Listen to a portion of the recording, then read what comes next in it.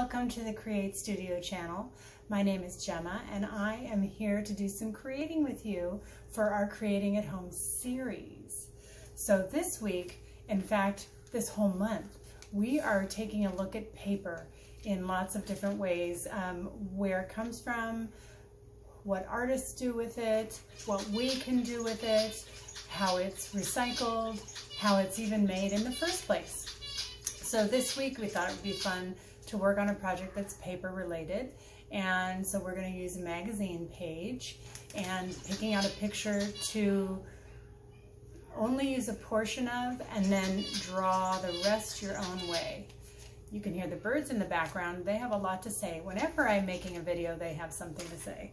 So what I'm starting with is a piece of paper. I put it on a clipboard because I'm going to be just doing the art with you. And you don't need a clipboard though. You can just do it on the table. And then I picked a picture of a cat. I wanted a picture that was a little bit bigger, that would be easy to do. And I'm actually folding my picture part way. And then, actually I'll fold that down. So I just have that much of my cat. And then I have some tape on my clipboard here. And you want to tape it down so that you can hold it in position. I love washi tape, so I have washi tape for my cat picture, and I'm just going to stick it down on the side because I don't want to go over the face.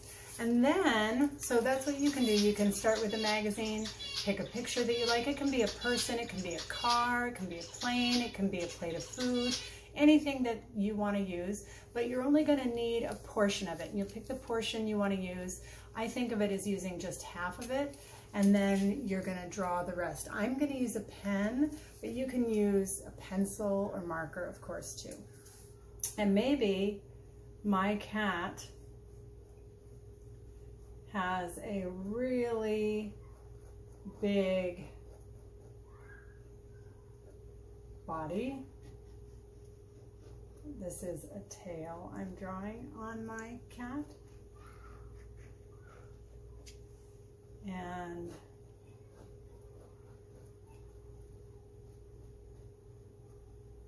I just made an outline shape of it, but you can decide. I'm gonna do, I think maybe my cat will have a mustache. So I'm gonna color that in, color the mustache in, let you see that.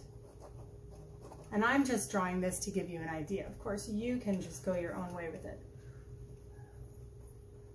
Doing kind of a handlebar mustache, which is a longer mustache that gets kind of curled up on the sides or twisted up on the ends. And if you heard a barbershop quartet, who's a group of like 4 singers that sing together, they would oftentimes in the old days, they also had handlebar mustaches. Kind of a funny thing. So my cat has a mustache, and then I'm probably just gonna do like a little regular mouth, I think, on my cat. And then maybe, just for kicks, I'm gonna do a tie on my cat, a striped tie around his body. Stripes, stripes, and then, oop, I made kind of a funny shaped tie. But whenever I do a drawing and I'm demonstrating like this, I feel a little bit like Bob Ross doing a demo for you. So there we go. And then maybe my cat is wearing a shirt with a cufflink going under his thigh.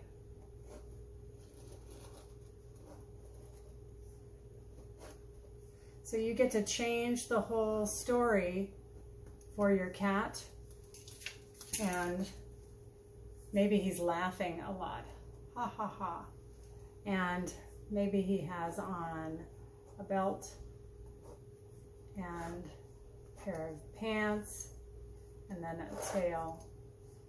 Looks something different. But you can get the idea that you can change the whole look to give your picture a whole new feel and tell a whole new story.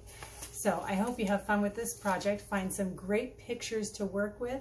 You can use even just the tiniest part of them and then make up your own whole story to go with it. I hope you like this project idea. We'll look forward to seeing you again soon, and I hope you have a great day.